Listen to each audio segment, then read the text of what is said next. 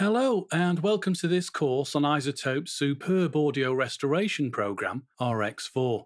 As you probably know, there are two versions of RX4. There is the standard version and the advanced version. I mention this because in this sequence of movies, we'll be looking at the new features introduced into the September 2014 update of RX to version 4.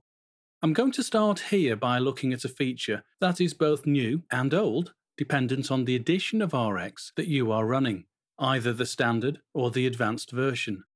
What I'm looking at is the Dialogue Denoiser module, the zero latency automatic denoiser. Now, as I've alluded to, the Dialogue Denoiser was a feature of RX3 Advanced, but not RX3 Standard. With the release of RX4, the Dialogue Denoiser is now present in both advanced and standard versions. Therefore, I thought it suitable here to introduce this sequence of RX4 movies looking at the Dialogue Denoiser so that those RX3 standard users amongst you get to see what that particular module can do for you. Now, I know it's named Dialogue Denoiser, suggesting it's only useful for the spoken word, but in reality, it can be used very effectively with musical content too, when the manual mode is employed. That all said, I will start here by looking at it used with a spoken word recording. Now, this module has been designed to produce good results quickly and has two distinct options, auto and manual. The auto mode will react quickly to any shifts in background noise whilst keeping the narration in this audio file intact. So, let me first explain what we've got here whilst looking at the RX4 user interface. In fact, this is the RX4 Advanced user interface and one of the latter beta builds, so do bear that in mind if it has been cosmetically modified by the time of its official release. Now, I've got two audio tracks open. They are essentially two separate recordings of the same thing. In fact, they are the opening couple of paragraphs from a novel that I'm converting into an audiobook. I've got two separate recordings here because this first version has been recorded in my studio and has been gently treated to compression and de-essing, etc. By contrast, this second instance is a direct recording into an iPhone with no processing having occurred. And to purposely set ourselves with a challenge, I've recorded it in my conservatory with all its harsh reverberant qualities. So my challenge here is to use the RX4 Dialogue Denoiser to reduce as much unwanted background noise as possible. Now, so that we get an idea of what we're aiming at, I'll play you the start of the studio recording. Here we go. After a 6-hour drive through the night, Paul Stockton climbed out of a black Range Rover he couldn't ordinarily afford to hire. Hidden under the passenger seat was more than £84,000, a rolled-up bundle of papers, and an unloaded gun. Okay, so that's part of the optimised studio recording. Right, I don't need it now, so I'll remove it from our session here. We can now focus on this much worse recording, created with the built-in microphone on my iPhone. Let's have a listen. Understandably, there is quite a bit of noise present throughout, and we can visually see that there. So let's have a listen. After a 6-hour drive through the night, Paul Stockton climbed out of a black Range Rover he couldn't ordinarily afford to hire. Hidden under the passenger seat was more than £84,000, a rolled-up bundle of papers, and an unloaded gun. On the back seat, purposely in view, was a brand new wetsuit his portly stomach had little chance of fitting. It didn't matter, it was only for show. Okay, as you heard, an expected rough recording, full of hiss, background noise, clicks, and full of reverb from the conservatory. Anyway, I'll start off by looking at all these noisy areas here. Now, luckily with this recording, there are quite a number of areas that feature the background noise in isolation, so it's easy enough to grab a noise footprint.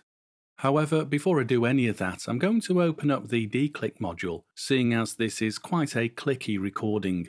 Inevitable, I suppose, with the quality of the microphone embedded into the iPhone.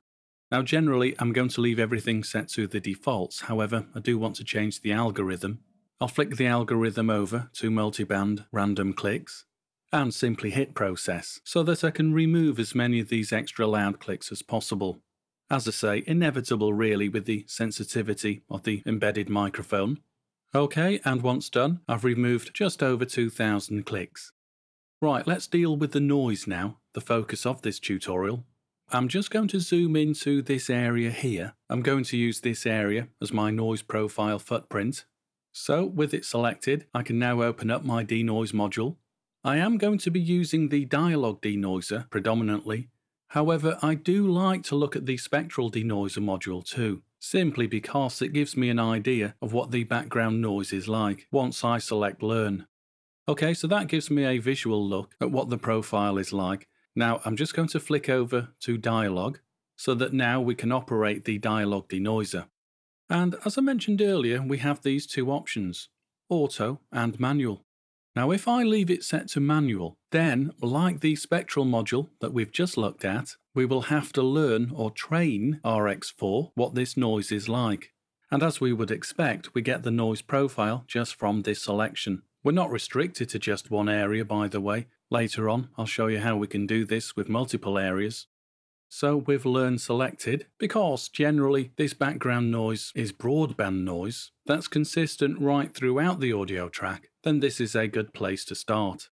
Anyway, before I commit, I'll just take the playhead to the beginning and we're going to preview this so that we can hear the effect this has across the entire audio. So let's have a listen. Here we go. After a 6-hour drive through the night, Paul Stockton climbed out of a black Range Rover he couldn't ordinarily afford to hire. OK, now I'm sure you'll agree that was an improvement. And that was with the default setting of 12 decibels of reduction. By the way, you can't have failed to have noticed that we've got these 6 nodes running across here. You can adjust these if you prefer, and each node relates to a specific frequency band. So you can see that you can tailor or modify individual frequency bands if you think your audio will benefit from this. Modifying any of these nodes means you can adjust the noise threshold for a particular band.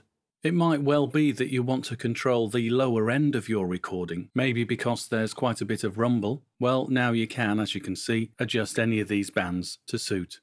Now, to be honest, because it does such a good job anyway, I tend to leave it set to whatever the Learn profile suggests. But of course, that's up to you. It's better to have the option than not.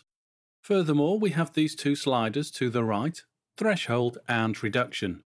The threshold set to 0 by default. Of course, you can adjust up or down so that you can offset the noise threshold curve if required. And then to the right, the Reduction slider. Well, this allows you to adjust the strength of the reduction more or less as you choose. This is graded in decibels for convenience. Right, that's the manual option, but if you want RX4 to take care of your noise reduction automatically, well, as you would expect, I'm sure, simply click on the Auto button. And then, like we did a moment ago, simply click on the Preview button to check this out.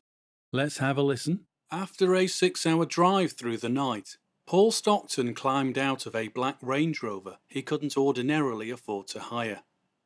OK, so that time you saw the noise profile adjust, and this was done automatically, as expected, and not only automatically adjust, but this was dynamic. As the background noise fluctuated in level, then this auto setting allowed the threshold area to dynamically adjust too. It wasn't fixed as the content was played through. And to my ears, this sounds possibly the more natural setting. I suppose because it is dynamic, fluctuating and undulating in sympathy with the material. As I say, more natural to my ears, certainly with the spoken word. Now so far all I've done is preview this using the manual setting and the auto setting. I've not committed yet any of that noise reduction to this file. So once you are happy with the results, whether it's the auto method or the manual method, then of course you would just simply click on Process. Now I'm going to draw this tutorial to a close now that we've looked at the dialogue component of the Denoiser module.